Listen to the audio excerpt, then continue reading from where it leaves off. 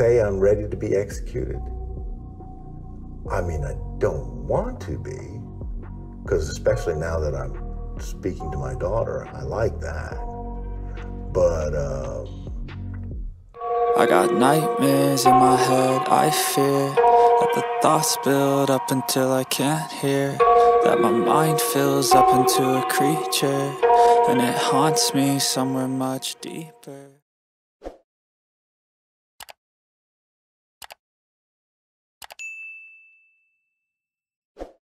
John David Battaglia Jr., born August 2, 1955, was a convicted murderer in the United States who was executed by the state of Texas for filicide.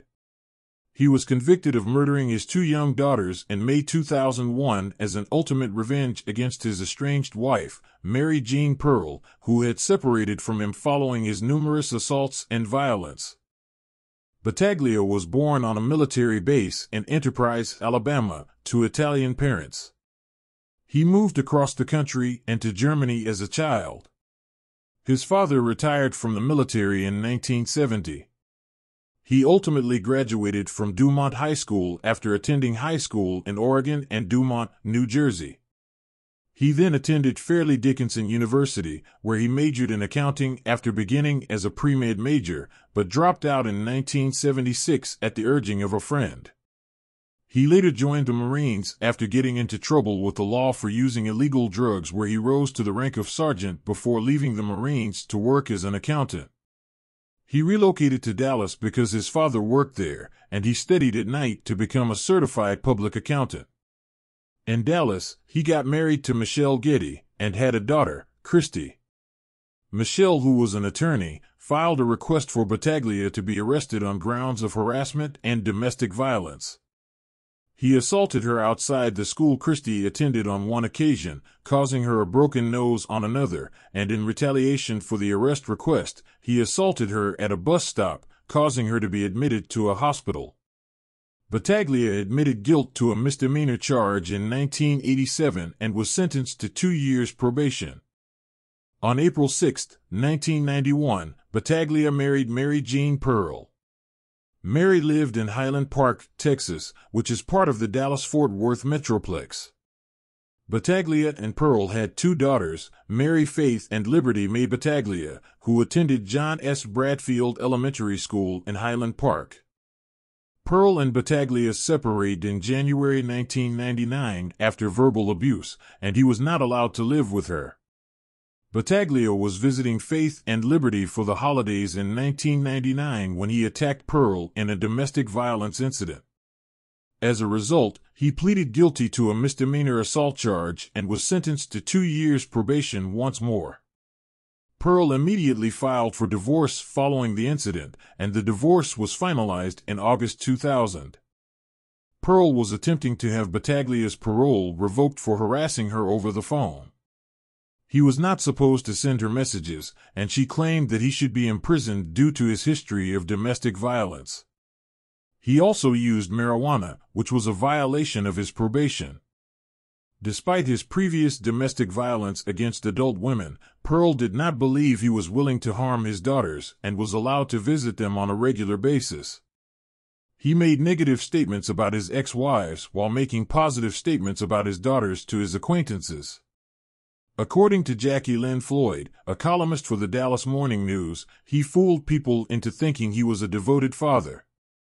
Pearle left her daughters with Battaglia for a planned dinner at the mall on May 2, 2001, but he instead took them into his apartment in Dallas Adam Hatt's Lofts in Deep Ellum. Battaglia dialed Pearle's number from the apartment. He asked Faith to ask Pearle, "Why do you want Daddy to go to jail?" while Pearle was on the phone. Faith then sobbed, "No, Daddy. Please don't. Don't do it." Pearle then instructed the girls to flee, but it was too late. Battaglia pulled out his gun and shot Faith 3 times and Liberty 5 times before telling Pearle, "Merry fucking Christmas," referring to the Christmas 1999 attack. Pearle hung up the phone and dialed 911. Battaglia left a message on the answering machine in the girls' bedroom after the killings.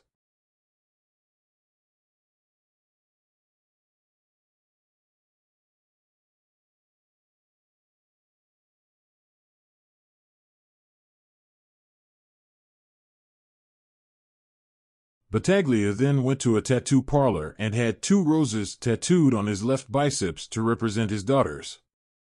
He was apprehended shortly after, and also after first engaging in a fistfight with the arresting officers, which resulted in a black eye.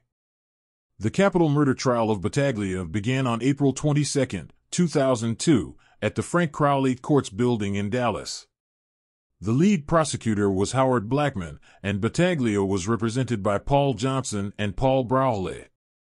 Before convicting Battaglia of the most serious charge, capital murder, jurors deliberated for 19 minutes.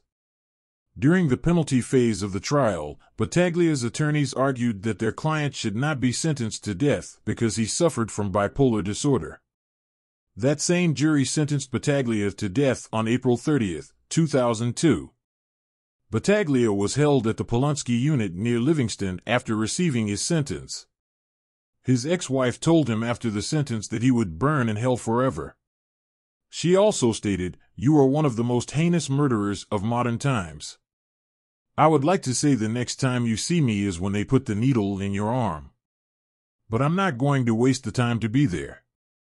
Pearle changed her mind and went to see the execution almost 16 years later. Christy Battaglia, his first daughter, and his first wife, Michelle Getty, both publicly supported Battaglia's execution.